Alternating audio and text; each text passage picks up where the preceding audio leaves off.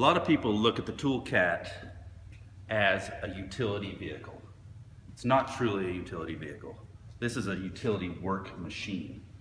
Four-wheel steering, 61 horsepower turbocharged diesel, four-wheel independent suspension, electronic traction control, electronic horsepower management. The front end capabilities of a skid steer, 1,500 pounds lift at the hinge pin, high flow hydraulics, 2,000 pounds of cargo box payload, 4,000 pound towing capacity. This is far from a utility vehicle. This is truly a work machine. You will replace your small skid steer with this, but it also goes 17 miles an hour down the road comfortably because of its four-wheel independent suspension. All right here is the work group of the machine. This is your front end loader capability. This is what really, truly differentiates it from any utility vehicle. This is a universal skid steer quick attach. It will mount up to any accessory that you put on any Bobcat, any skid steer, period. This has got power Bobtack. You can attach and detach your implements from inside the cab of the machine. It has the hydraulic hookups that fit 99% of the attachments that are out there. It has the Bobcat proprietary 7-pin electrical attachment. This does run high flow hydraulics. That is an option. You're insane to order one without all these options. On the front of the machine also, you'll see lots of lights. Selectable, you don't have to run them all at the same time. There's tie-down hooks. You can see the suspension. Once you load it heavy, the suspension goes up, catches this rubber. That kind of stops the suspension travel so that you can carry a pretty heavy load. So, once you lift up the bed, that's where a lot of your engine, a lot of your other controls and stuff are. Coolant, air cleaner, battery, fuel fill, hydraulic filter. There's a removable screen over the radiator, so if you're in the weeds or something like that, it plugs up, you can pull that right off, spray it off, blow it out with your air hose. All right, the rear end of the machine, there's not a lot to go over back here. You have your standard receiver hitch. These here are for chains for your towing. You've got turn signals, brake lights. This is your backup alarm. Underneath it is the radiator. That's somewhere where you'd want to at least pay a little attention to as you're operating the machine. Make sure it doesn't get full of mud and sticks. Other than that, the only other thing to point out is the independent rear suspension on the rear end of the machine. Big back window, yet again, visibility. They do make options where you can put a headache rack on it. A lot of the times we'll get the bed lined. There's a lot of options you can put on these machines, unlimited options. So, all right, as with everything Bobcat does, maintainability is important. Right here, a lot of your day-to-day stuff is going to be right here. You're going to have your engine oil fill right here, oil filter, alternator, starter, air conditioner, compressor. A lot of the things that you have to service occasionally are right there. Let's jump into the cab. Not a whole lot here on the passenger side. You've got a filter under here. That's your cab filter. Under here, after you take off those 4 bolts, that's where your fuel filter is going to be. All right, here on the driver's side, you got your seat adjuster right here. This armrest is like the restraint bar on a skid steer. This brings everything to life. Nothing will run, nothing will work without that down. Right here, this is your forward and reverse selector. This is going to be your 2-speed button.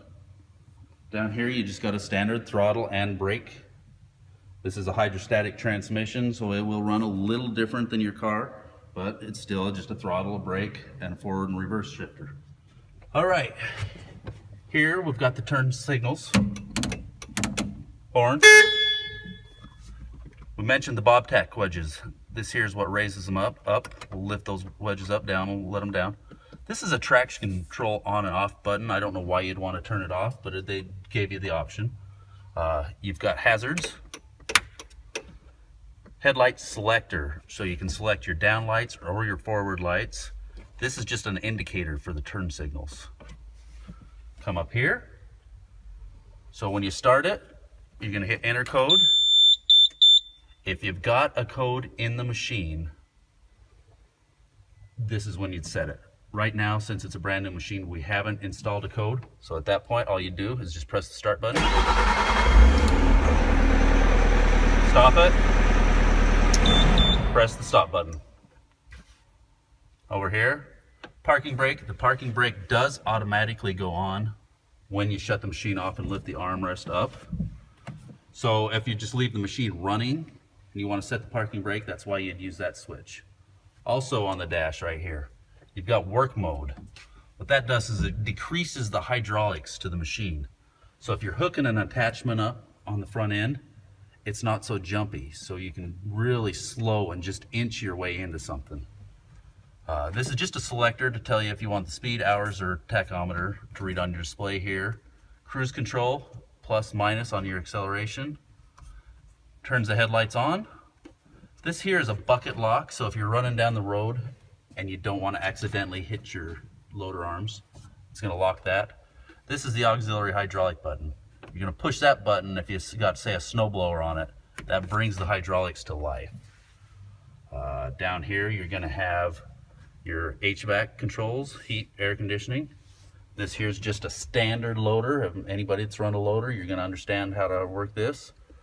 Also, these are going to be your controls for whatever attachment you've got hooked to it. Over here, if you hook a Bobcat attachment up to it, it should automatically read that it's a high flow attachment or not a high flow attachment. If it's a non-Bobcat attachment and you want high flow, you're going to have to select that high flow button. That's what it's for. This here is your crab steer, your four-wheel steering. This light here is an indicator to tell you if you've got your steering lined up. So if you don't line up your steering driving down the road, your rear end is going to be out one way or the other. Use this indicator here, it will light up when it's straight. Windshield washer, wiper, hand throttle. You're going to jump in, you're going to raise your throttle halfway, full throttle, and run it that way. This here raises and lowers the bed. You got some blank spots for more lights, things like that. Cigarette lighter attachment. Radio is up here. Just standard AM, FM equipment radio, a little heavier duty than the one in your car. It's meant to take a little bit more abuse. Here's a few more little things that Bobcat does just for your comfort. Right here, just push the button once, it'll kick the windshield wiper on and off. Also, ventilation. We've got vents everywhere in this machine. You've got them here, you've got them blowing at your feet, you've got them here on the dashboard blowing on the windshield. Just all about keeping you comfort while you're running the machine.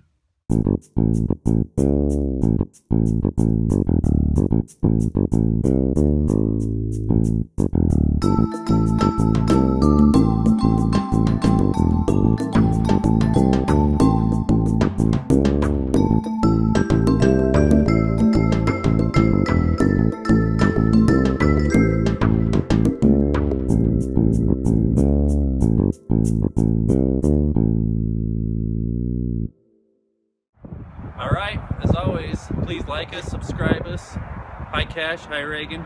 Thanks for watching.